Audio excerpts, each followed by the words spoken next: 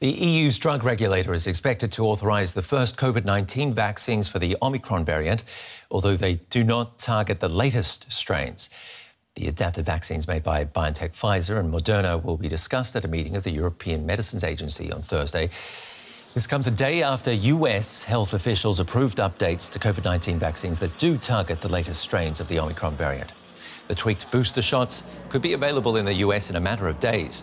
EU authorities say they hope to approve a separate Pfizer vaccine adapted for the latest Omicron types in the fall. Here's more on why Covid-19 vaccines needed an update and how it's been done. To help fight off COVID-19, vaccines induce defensive measures in the body. Among them are the production of protective antibodies that can recognize and latch on to the surface of the coronavirus, especially its spike protein. That can stop the virus from docking onto cells to infect them and flag it up for destruction by other immune system defenders. But if the structure of the spike protein changes due to mutation, it can have consequences. The immune system might no longer quickly recognize the invader. Omicron has, over time, adapted to become all the more efficient for infecting human cells. There are a number of parameters and characteristics that make it a really difficult virus to deal with. One of which is because it has changed some of its surface structure by a mutation, and the spike has a number of changes. mRNA vaccines use snippets of genetic code to make the body produce the spike protein to stimulate an immune response to SARS-CoV-2.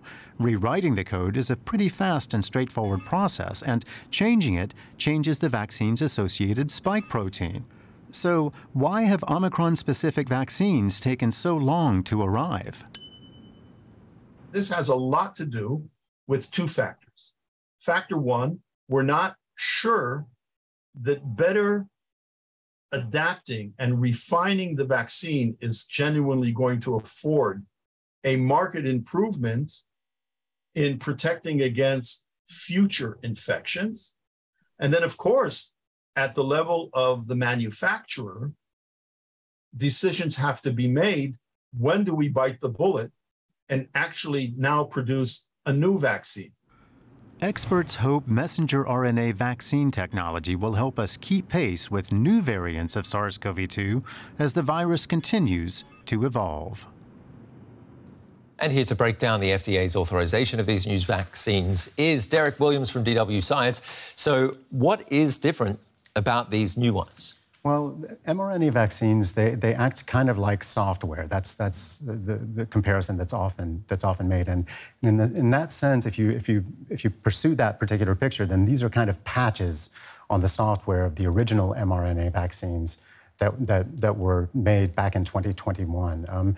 They're tuned to create not the spike protein from the original ancestral virus, which was first discovered in Wuhan, but instead tuned to the BA4 and BA5 subvariants of Omicron, which are the highly infectious subvariants that are currently hitting nations all over the world. And so it's an update in that sense. It's a patch on the software, but it's also not. There's another aspect of it as well, which is that the original formulations are going to continue to be in these new vaccines. It's what's called a bivalent vaccine. So they're adding an extra ingredient to the mix, if you will. Does this make them more effective and even safer, or what's the case? Well, I don't think that there's any issues or questions, really great questions about the safety.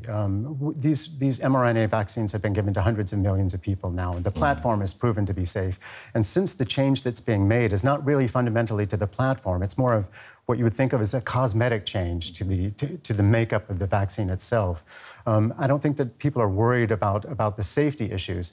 The effectiveness still remains to be seen, because this is all, really, we're pretty far ahead of the curve in terms of we're still reacting to Omicron, but we're having to do things in a very, very fast way, faster than we've ever actually done them before. And so we don't have a lot of effectiveness data yet. They were trialed in mice. Keeping ahead is the hardest part, isn't it? Because, I mean, we could be in for another variant at some stage, or another strain of a variant. Well, that's actually to be expected. We've seen, what, 4 variants now that have succeeded. So we're getting one about every 6 months. And Omicron has been around now since last November, since 10 months. So experts are really expecting a new variant to pop up possibly as early as this winter, although, you know, nobody can predict the future. But this doesn't put us behind. It keeps us ahead. Well, is that what you're saying? It's what it's doing is it's keeping us on track. We've been reacting to these changes in the virus too late and too slowly, and that's the strength of this particular platform, the mRNA vaccine platform, which is that it allows us to react much more quickly to changes in the virus. But we still have to get those things on track, and production, as we just heard also in that piece, is a big issue. Is that speed factor the key to ending the pandemic? Well, ending the pandemic is it doesn't matter how good the vaccines are and how quickly we can produce them if people don't take them. And I think vaccine fatigue is starting to play a really big role. We've got these wonderful new vaccines, and everybody expects them to do a particular job, but people still have to take them. And I think that that's going to prove to be a big problem moving forward. Derek Williams, DW Science, thank you very much for getting your take on the story.